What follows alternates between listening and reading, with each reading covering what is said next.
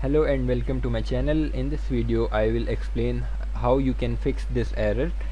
This is because you are using Unity 2020 or older version, so we have to manually add the property of Android exporter to true, because you can see it is showing us the message you upload APK which has the activity alias service or broadcast receiver of intent filter. So we have to manually which is already false when we make the build. So we will manually add that property Android exporter to true in our Unity to fix that issue. First of all, you have to open your project here, and then you have to go to file and build setting, and from here you have to select player setting, and from here when you go to the publishing setting you have to I have already ticked that.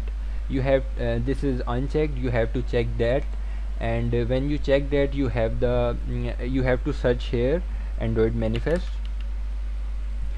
Here this is the manifest file, this one where I am pointing my mouse. This one is manifest file when the Unity use when we uncheck this. But when we check this Unity use, you can see when I uncheck this file will be removed, and when I check this again this file will be created. So you have to select that code AndroidManifest file and open that here. So when you open that file it will look like this. So we have to add the Android exported code from here. We will end that activity bracket here with backspace. We will press enter and we will write Android exported true,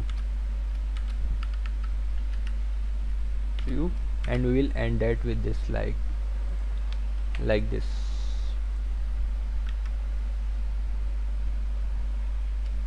Oh, it is showing us the error because we have to put equal to sign here like this, and it will fix the issue. You have to save the file, and when you cancel and when you make the build, this will 100% sure I am about that it will solve your problem.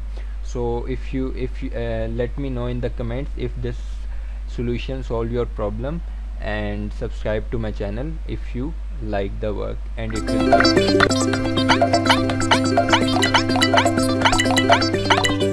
will